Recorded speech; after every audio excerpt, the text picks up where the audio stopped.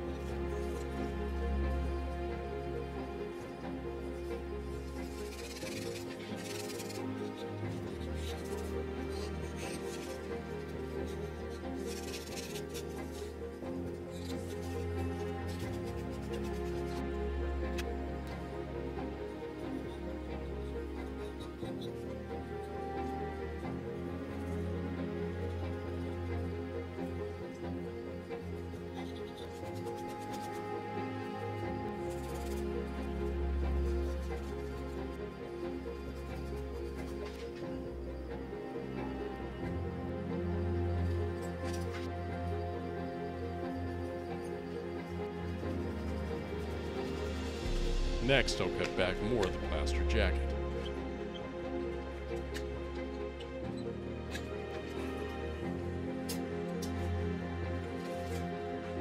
I'll go ahead and raise the gantry hook that's dangling just a few feet above. You can start to see the eye a little more exposed.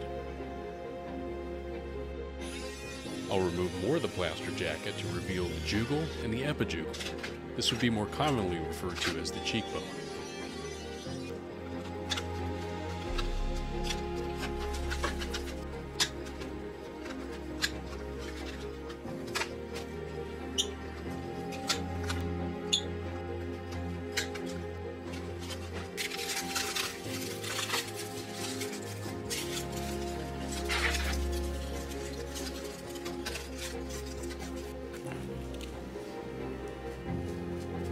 Now that the orbit is exposed, I'll have to go in with the pick tool and see if there are any bone fragments that are loose.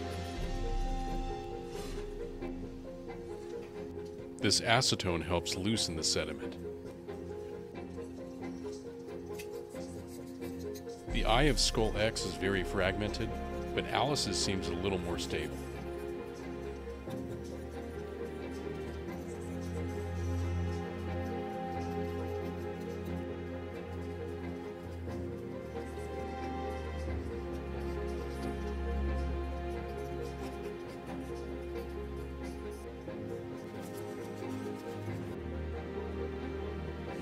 Now that the orbit is secured with structural adhesive, I'll have to remove this yellow lifting strap that's tied around the skull, and begin to remove the jacket and uncover the snout.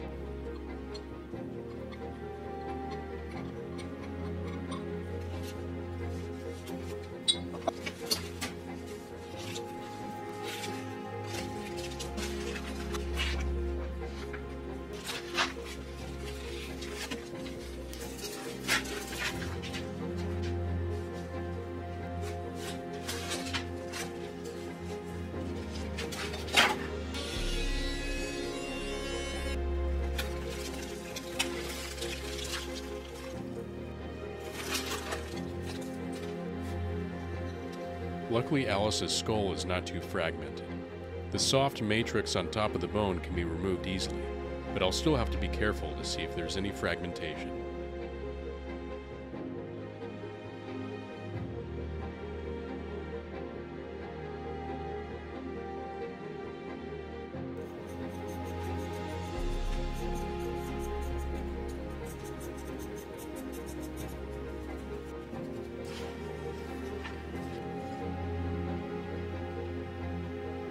Any cracks of bone I see, I'll have to secure with adhesive. I can't risk any of them blowing away or breaking off.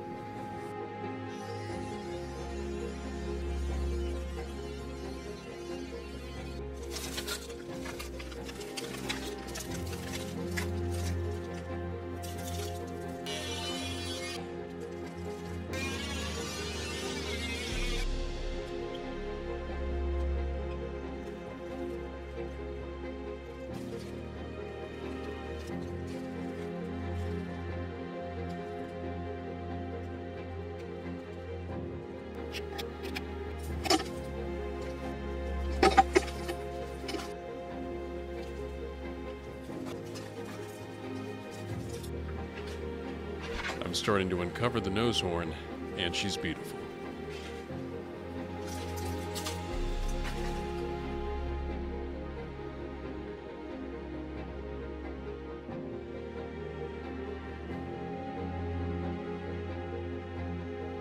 The rostral area, otherwise known as the beak, has the same blood vessel grooves as the horn and the frill, indicating that there is a keratinous covering, which makes sense because beaks in nature have keratin.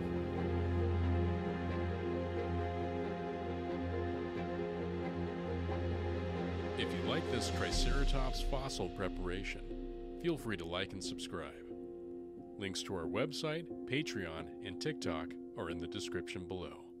Stay tuned for more dinosaur fossil preparation content.